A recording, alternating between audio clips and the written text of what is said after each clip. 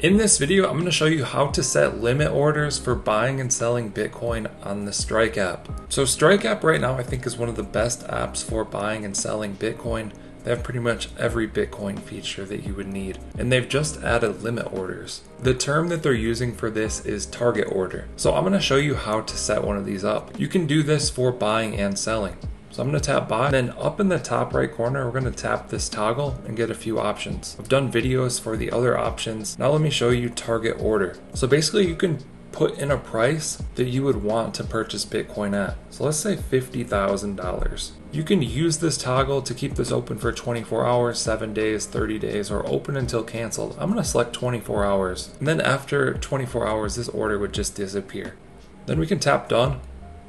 Put the amount, I'm going to do $10, tap next, and this is going to give us our order detail. So target price $50,000, condition buy if the price drops to target.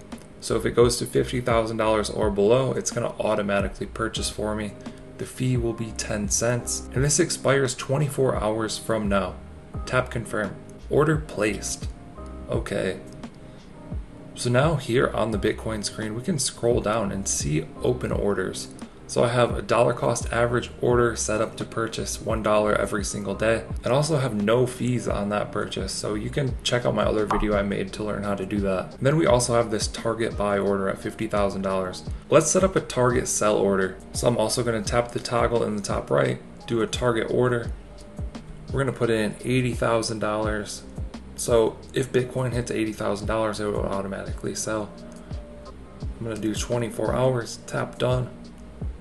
Let's just do $5. Next. It's going to give us our order details, 5-cent fee, tap confirm, tap OK. And it seems to have moved some of my Bitcoin balance into the sell order. I'm assuming that will come back when I cancel the order.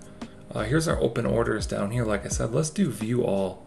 So this is going to show all of my target orders and my reoccurring purchases. So like I said, if Bitcoin automatically hits these targets, it's going to execute the order. So it's either going to buy or sell if it hits these prices. Now I'm also going to show you how to cancel them. I'm going to tap on the buy order and then tap remove target order, tap remove.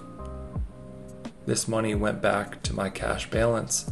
Then we can also tap the sell order, remove target order, remove, and the Bitcoin will move back to my Bitcoin balance.